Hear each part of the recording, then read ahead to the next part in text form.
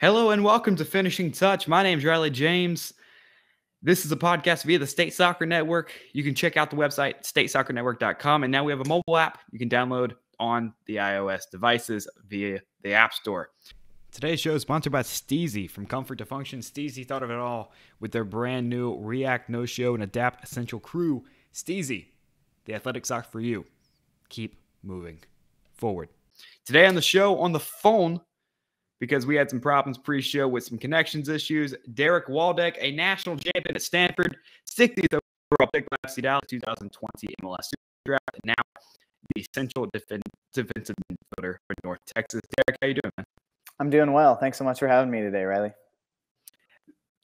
Obviously, this is a show talking to professional athletes, coaches, and so many different people about making that next step to play either college soccer, professional soccer. You had a fantastic career at Stanford, and now that's a very smart school. So I want to talk about kind of the academic first. When you were being recruited to play at Stanford, obviously a very high-profile school for academics, how nervous were you that you're going to meet the academic side as well as the athletic side? Yeah, it was definitely a concern of mine when I first arrived on campus at Stanford. Through the whole process of applying to Stanford throughout my junior and even into my senior year of high school, as I was working with our coaching staff at Stanford and all of that, trying to figure out what different things I needed to, add on to my to strengthen my resume a little bit. I had to add taking an AP class that I wasn't planning on taking my senior year. I had to retake my SATs and ACTs a number of times in order to reach the scores that they had said I needed to be at in order to increase my chances of being admitted. So I think right off the bat, I definitely felt like, oh, maybe I don't quite belong here from an academic front. I obviously felt from a soccer side of things like I belonged and I fit in. But when you're surrounded by, the best minds and the best brains in the world, it can be a little daunting. So I think that definitely took a little bit of time for me to get used to. But it wasn't too far into my time there that I quickly realized how much the community around me wanted to see me succeed. And that was one of the best parts of Stanford, to be honest, when it comes to academics, is so many people want to see their peers, their roommates, their dorm mates, their classmates, whoever it is, they want to see them succeed. It is competitive, but at the end of the day, people are more than willing to go out of their way to help people and to do whatever they can to help their neighbor be as successful as possible. So that was really helpful and beneficial for me during my time there.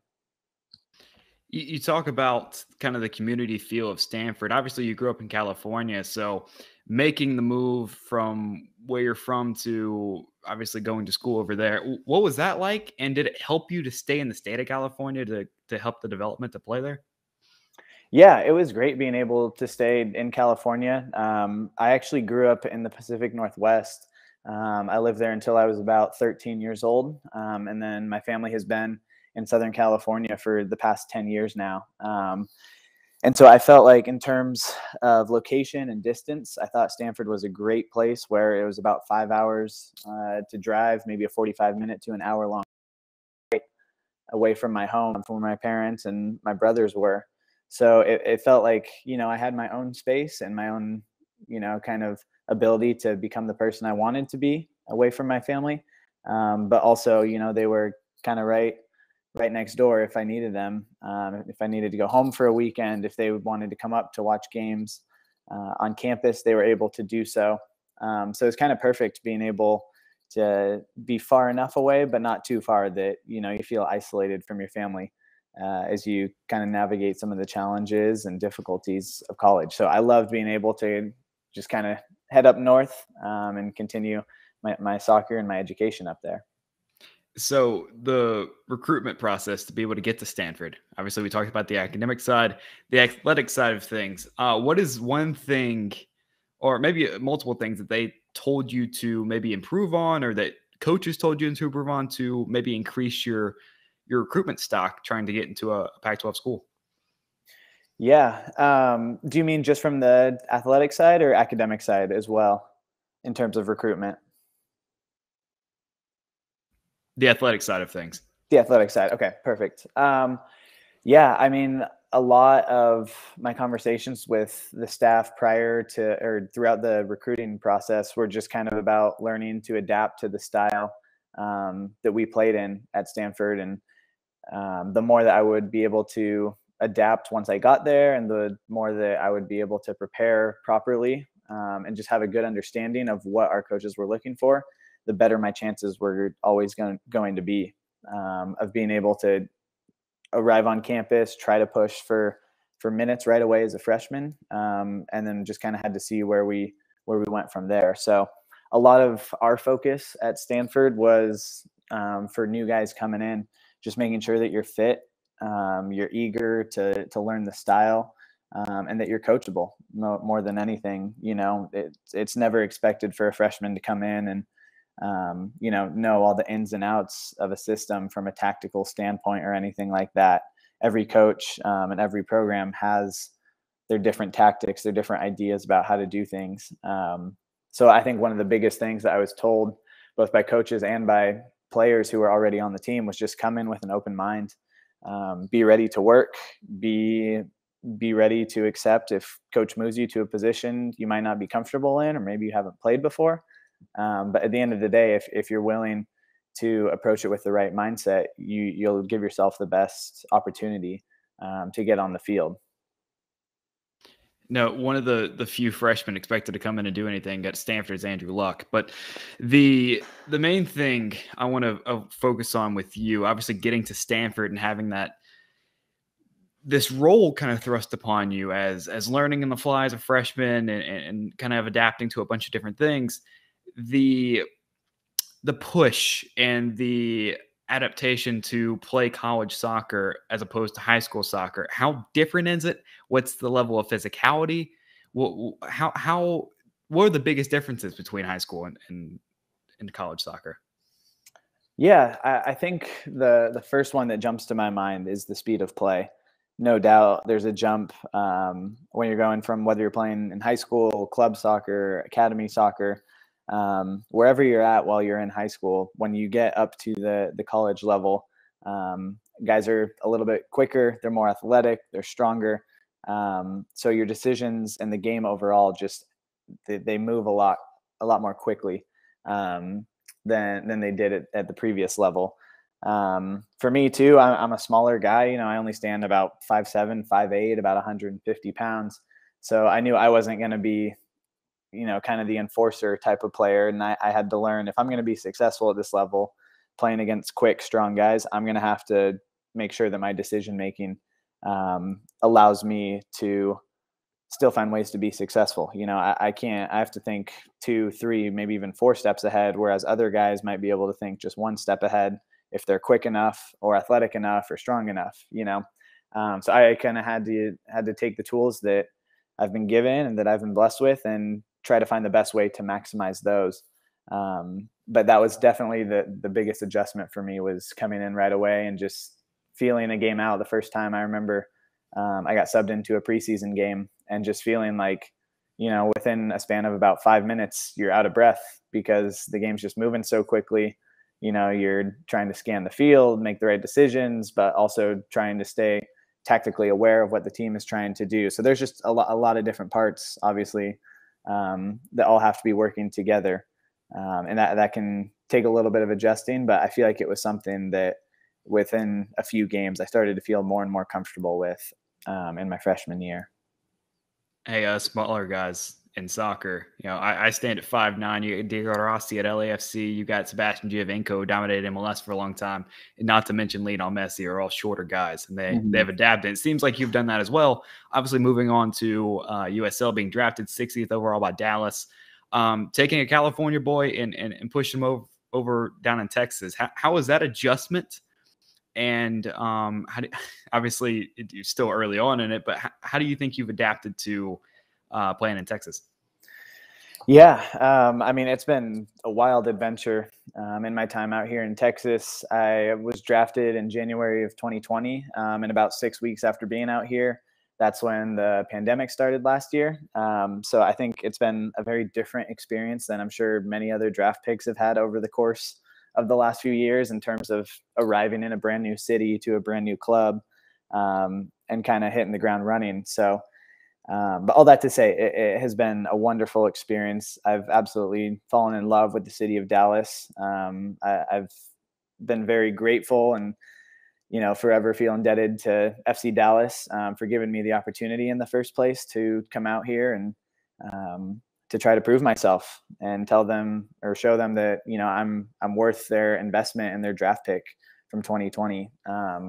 So it's been, in terms of soccer, a big style change from the way that our team at Stanford played in college. A lot of our style at Stanford was a very direct, skipping lines type of style in terms of attack.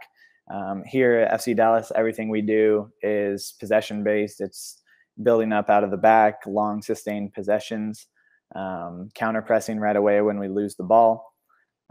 So there definitely have been some differences that it took me some time, I think, to adjust to. And also positionally, I played in the center of midfield. I played out wide in the midfield in college, but my entire time was spent in the midfield. And I've transitioned to play probably about 90% of my time here in Dallas has been spent at left back, transitioning to that position. So also, not just learning a new style, but also learning a new position, and just kind of, finding all the little details within that position of what can I do to help myself improve? How can I stand out? How do I just keep growing a little bit every day? So it's been a wild adventure, but like I said, I'm so grateful for the opportunity. The last 2 years that I've gotten to be out here with FC Dallas and with North Texas playing with their second team. And, in terms of development in the US, I don't think there's a club with a better reputation than FC Dallas for developing young talent. So I'm very, very grateful I've gotten to be part of the club and the family here. Derek, I want to talk about success. Obviously, you had a tremendous time at Stanford with success, and Stanford soccer is well noted with what they do on that level. You were then thrust on a championship level team with North Texas, who had won the league the year before. Can you talk about handling success and maybe some advice to some younger guys who are maybe going through that process or will go through that process at some point? Absolutely. Success is, I think, a very tricky word for a lot of people. Obviously, there's so many different ways to define success. For me, it's not just about wins and losses. Obviously, the business we are in, wins and losses, yes, they are massive. But for me personally, I try to define success on a day-to-day basis by questioning myself and asking the question simply of, did I improve today? Did I make strides towards becoming a better player today? I think so often people kind of get caught up in the long-term outcome goals, if you will, be it win a championship, get a first team contract, whatever it might be, which is awesome. You definitely do want to have those goals that you can kind of, hang up on the wall and say, hey, this is what I'm going for. But day by day, if you lose sight of the little things that are so crucial, you're never going to be able to reach those long-term outcome goals. And so I think it's really important. This is how my mindset has shifted over the last few years, is to say, hey, if I have these big goals, great, but let's hang them up. Let's not worry about them, because I just have to worry about the day that's before me right now. I need to worry about going into training today, preparing as well as I can. And then while I'm in training, giving everything that I can to become the best player, to try to, reach the standards that I've set for myself and that our team has set for us as players, but then also to try to push beyond those standards. And if you look at success that way, I think it's very easy to see yourself being successful in those the details of life and of soccer. And then all of a sudden, when you've built up a few days worth or a few weeks worth, they turn into months worth of success. And then before you know it, all those little details that you're working to fine tune each and every day, you see them coming out and you see yourself benefiting on the field. And before you know it, you might be putting yourself in those situations where you might be leading a team to a championship, or you might be part of a championship team. But it's my advice, I think, for listeners and young players is to set those goals, but don't let them hang over your head so much that you lose sight of the short term here and now today, and just focusing on giving your best and asking yourself, how can I grow in this moment, in this day, in this training session? Derek, that was absolutely wonderful, and we'll go ahead and end on that. Thank you so much for the time. Obviously, good luck with North Texas for the rest of the year, and we hope to see you in MLS sometime soon. All right. Thanks so much. Appreciate it. Thanks for having me. Hi, thank you so much for watching the show. We really do appreciate it here at the State Soccer Network. We also have some socials for you to check out: Facebook, Instagram, and YouTube at State Soccer Network. And at the State Soccer Network, we also have a website, statesoccernetwork.com, as you can see right there. It's available in the show description with a direct link to find out how to sign up your local high school soccer team and contests and events to win prizes. We also have an iOS app available on the App Store. Thank you so much for watching the things that we make. It really does mean a lot. And remember, the State Soccer Network, a place where you can become the next great American talent.